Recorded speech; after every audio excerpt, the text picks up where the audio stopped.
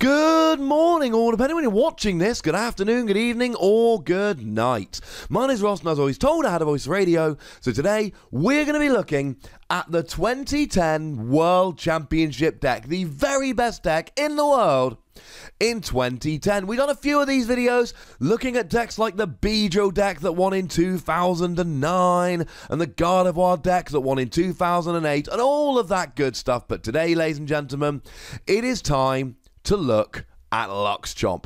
Now, we have looked at the SP cards in general, but what we have not done is ever sat down and actually really taken apart a particular LuxChomp deck, and that is absolutely what I would like to do today.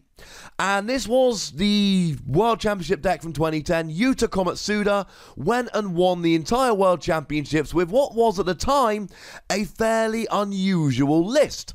So, let's have a look, starting off with the Pokemon, and we see two lines to begin with. First of all, a 2-2 line of Garchomp C Level X.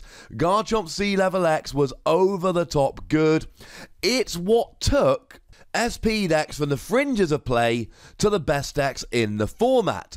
Now, the regular Garchomp was fine. You had a few decent attacks, but really it was all about Garchomp C Level X. Free colorless energy, and by this point we got double colorless energy back, which meant you could do this very easily. Dragon Rush, 80 damage to one of your opponent's Pokemon, and it got an instant KO on stuff like Uxie, which was quite good, or stuff like Clado, which was in every single deck ever, and I could keep going, but you get the point here. It got easy KOs. As if that wasn't enough, Healing Breath actually healed all of your SP Pokemon completely when you evolved up. You evolve into Garchomp and automatically heal all of your Pokemon. That does not seem fair. We then saw a 2-2 line of Luxray GL Level X. Again, Trash Bolt was fine on the non-Level X, but really it's about the Level X. 2 energy, 60 damage, do 30 to one of your Pokemon, but then of course you just do it wherever you want, and then Garchomp comes in and heals it. And then Bright Look was a gusting effect, and this was back in the format where we didn't have cards like Lysander or Pokemon Catcher. This is in a format where gusting effects were not prevalent. Well, that's alright, because we had Luxray. And sometimes you'd even drag a Pokemon in the active to strand it with Luxray, so you could snipe around with Garchomp. Thing is, with them being level X's, you could only play 4 in combination of the regular and the level X. Yuta went for a 2-2 line so that he could get the level X's out. Some players went for a 3-1 line, but if your level X was prized, it could be a bit of a pain. You had Azalf to grab these Pokemon out if you had to, but you didn't really want to have to do it. We also saw a 1-1 line of Dialga G Level X. And, I mean, Dialga was good for a whole bunch of reasons, but primarily here, Dialga G had Deafen. 10 damage, and it stopped your opponent playing trainers or stadium cards during their following turn. Now, we did see Dialga decks generally, which would play a whole bunch of special metal energy and really try and sit there and tank. That's not what you can do with a 1-1 Dialga line. What you can do is sit there and do a bit of damage with Deafen, and then when you evolve up, you get access to a Pokebody which turns off all of your opponent's Pokebodies. So things like Spiritomb that might be turning off item cards, oh no it doesn't. And that's generally why you play Dialga here. You've got Time Crystal and you've got Deafen. They can be very, very useful indeed. Now, we also see a few other Pokemon here that come in and around. Dragonite FB was just a Garchomp counter. See, Garchomp was weak to colorless, which means that Garchomp would KO Garchomp, but you didn't want to have to waste your Garchomps KOing Garchomps, so you would play something like Dragonite, which could come in with Mach Blow, 80 damage to an SP Pokemon for free energy. Not bad at all, ladies and gentlemen. It was just a Dragonite counter. We saw Crobat here that's got Flash Bite. You do an extra 10 damage. And doing extra damage is always good, and we can reuse it with Poketurn. We'll have a look at that in a moment. Point being, it was great. Absolutely great. We see one Lucario GL, and the reason we see Lucario GL, very simply, is to make all of your weakness times 2. Because weakness wasn't times 2 back then. And stuff like Machamp, You really needed to have a ×2 weakness so you could get rid of it with Yuxi, we'll see in a second. Stuff like Gyarados, you really needed a ×2 weakness so you could get rid of it with Luxray. Lucario came in and did just that. We see one Bronzong G here, which allows you to move an energy from one of your SP Pokemon to another. That sounds fun. You could actually move it from an SP to a non-SP, but you couldn't move it from a non-SP.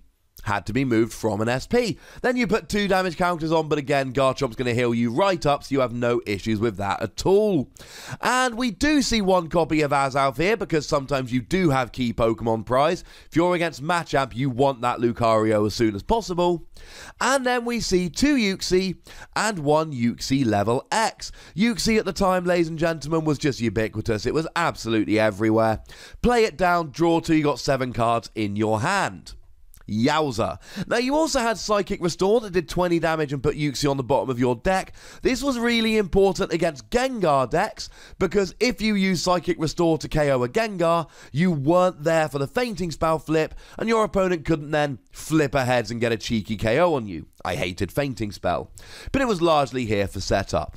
At some point during the game, you get it in the active, because you can only level X in the active. Level X into Yuxi, and now you have trade-off. Once per turn, look at the top 2 cards of your deck, put one in your hand and the other on the bottom of your deck. But then you've got Zenblade that does 60 for a double colourless energy. This is important because Machamp's got 130.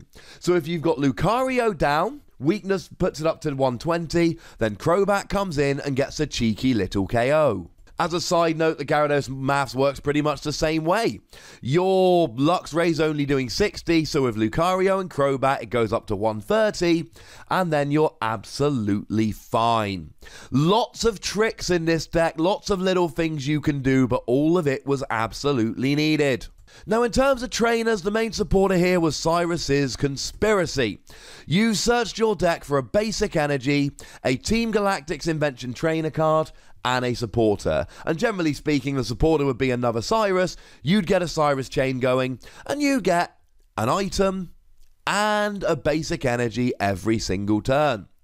Free Professor Oak's new theory was super unusual for decks like SP at the time. They didn't play Professor Oak's new theory. They should have done. Shuffle your hand into your deck, draw 6 cards. It's amazing. Most of them didn't. It's one of the reasons Yuta's was so much better.